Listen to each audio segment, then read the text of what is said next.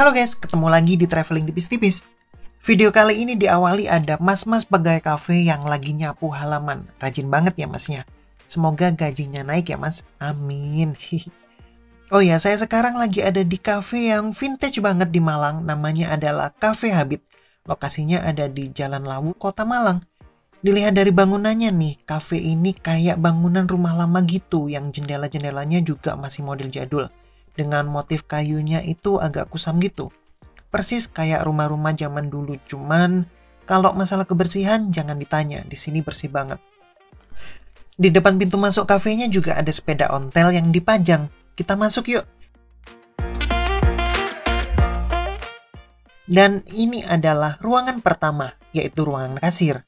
Lampu klasik menghiasi bagian atas, ada lemari tua, dan juga aksesoris lainnya kayak teko atau cangkir-cangkir. Ruangan sebelahnya ada meja bundar yang dikelilingi kursi-kursi warna merah. Di dindingnya banyak foto atau lukisan yang temanya adalah pemimpin negara Indonesia, mulai dari zaman Presiden Soekarno dulu. Ada juga replika perapian model rumah-rumah di Eropa. Atasnya ada buku-buku dan juga senjata yang kesannya itu buat berburu rusa kali ya.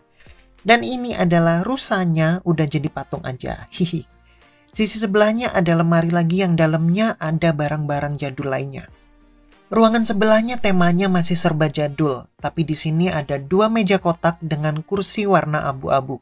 Ada cermin di tengah-tengah dan gak ketinggalan patung rusa lagi. Tema lukisan di ruangan ini ada penari-penari Bali sama bangunan-bangunan kayak kastil gitu. Dan di ruangan ini ada jendela yang bisa melihat bagian outdoor cafe. Bagian outdoor ini letaknya ada di halaman belakang bangunan utama.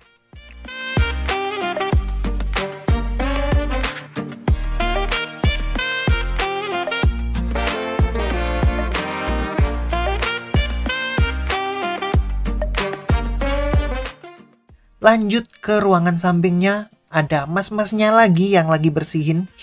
Dan di sini temanya masih hampir mirip sama ruangan sebelumnya, cuman mejanya ada satu aja. Dan ada jendela juga yang bisa melihat ke bagian halaman depan kafe.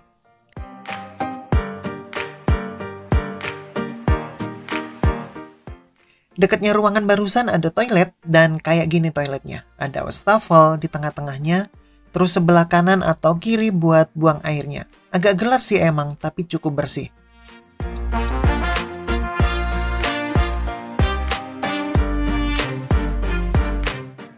Dari belakang tadi saya lewat samping dan sekarang tembus lagi ke depan kafenya.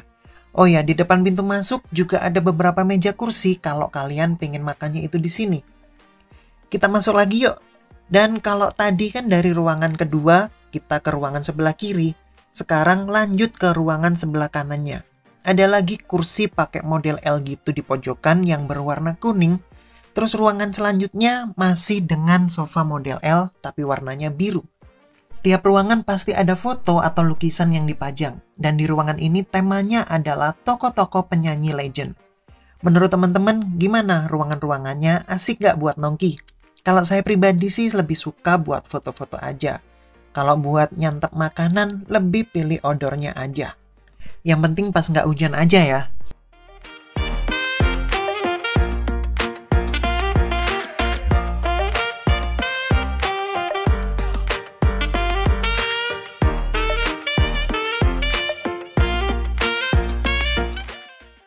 Ada banyak meja, terus posisinya juga di bawah pepohonan, jadi di sini tuh enak banget. Dan lokasi yang paling enak menurut saya ya di tempat ini. Di sini juga ada tempat buat live music, tapi sebenarnya tempat ini adalah kolam yang ditutup. Bisa dibongkar juga jadi meja kursi yang bawahnya itu air. Terus kalau kalian pengen indoor, tapi nggak mau ada di dalam bangunan utama, ada satu tempat lagi yang bisa jadi pilihan. Dalamnya kayak gini nih.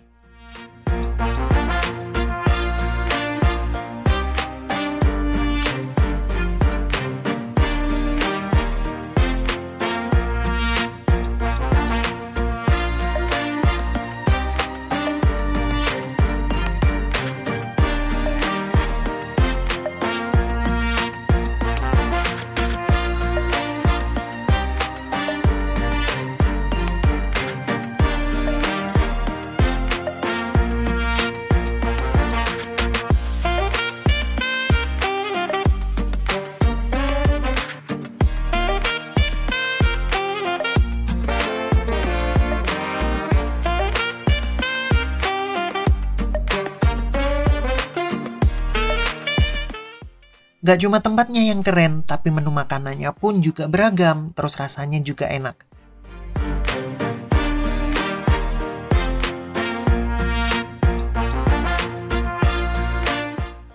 Buat kalian yang bawa anak kecil kayak gini, di sini kan halamannya luas banget nih. Jadi si kecil pasti seneng mainan di tempat terbuka atau sekedar mainan rumput.